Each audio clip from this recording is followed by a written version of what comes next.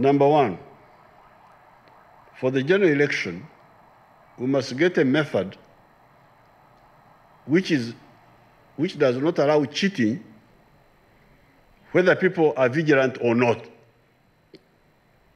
And that is the digital, we must have digital recognition of voters using the biometric. This was supposed to be done in the previous elections, but the corrupt fellows who were in the Electoral Commission, who were sacked recently, they bought machines which did not do this. They are now looking for the machines where you will put your fingerprint, because fortunately God helped us, but we don't want to be helped. Apparently my fingerprint is not the same thing, is not the same as Kaguta's, nor the same as Esteri's. Mine is unique, theirs are unique. So God has really helped us. The fingerprints are never the same. Even twins, apparently their fingerprints are different.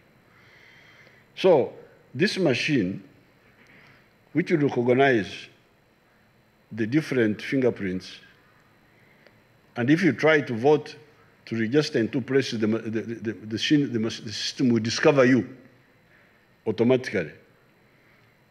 That means you will eliminate so many problems. First of all, we eliminate multiple registration. We eliminate multiple voting. We eliminate voter stuffing, ballot stuffing, because if we voted each one with his fingerprint, they are all in the computer. 1,000 people voted at a polling station. These are the fingerprints which are there. Where did the extra 500 votes come from? If we find that in the box there are 1,500, and yet the people who digitally voted were only 1,000. So we are really going to get rid of this cheating technologically for the national. Uganda has been trying to deal with since 1961. The problem of rigged elections. I have sent out a message on the social media which gives the history of rigging. Started in 1961, where you would have multiple. First of all, the voting was hidden. They would construct a kasakate, a temporary enclosure where the boxes would be hidden. So the voter just goes there alone. So some go with a lot of ballot boxes, papers in their pocket. So there are so many.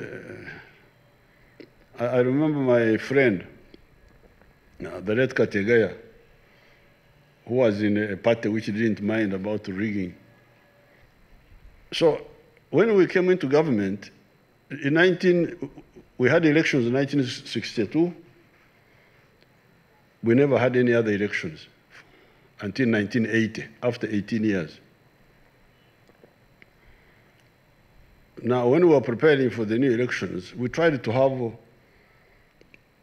electoral reforms, but our partners at that time didn't listen. So we went on with all those mistakes, the gerrymandering of constituencies,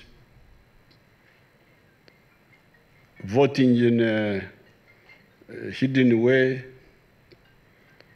the multiple ballot papers, and so on. And the results were the 1980 elections, which were just a sham. Now, when we came, 1989, when we were expanding the NRC, immediately we said the elections must be protected. People should choose the party they want and the individuals they want without any pressure, without any manipulation, without any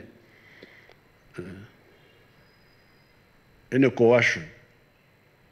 So that people, the elected leaders, concentrate on doing what the people want, and then they elect people with affection rather than being coerced or being marginalized. That's what one of the parties used to say. One of the parties in 1980 used to say, we shall be in power whether you vote for us or not. How will you be in power if we don't vote for you? What they meant was that they would cheat. Now, they didn't know the consequence of that. And indeed, they cheated, but the consequences were not good. We had sorted it out using the hard way. So when we came, number one, all constituencies had to coincide with administrative boundaries. There was no question of getting one sub-county here, putting it with another sub-county in another county so that you create a temporary constituency. We said no. In fact, Haji Gongo is here. 1989, there were 149 constituencies. That NRC. And those constituencies coincided with 149 counties of that time. A constituency must coincide with the existing administrative units. Now, when we went for the CA, the 149 constituencies, which were then the counties that time, the Honorable Sam Njuba, who was the Minister of Constitutional Affairs, pointed out that these 149, some have got smaller population, like Clark County in Gulu had 16,000 people. But Bukoto in Masaka had 360,000 people. But they all had one MP.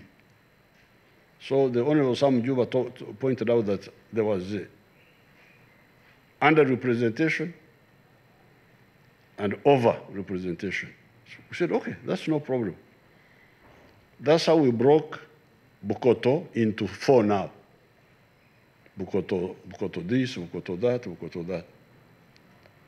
So that, but when breaking up Bukoto, we made sure that the sub-counties which are near become Bukoto East. Then the other ones Bukoto something else, like that, the sub-counties.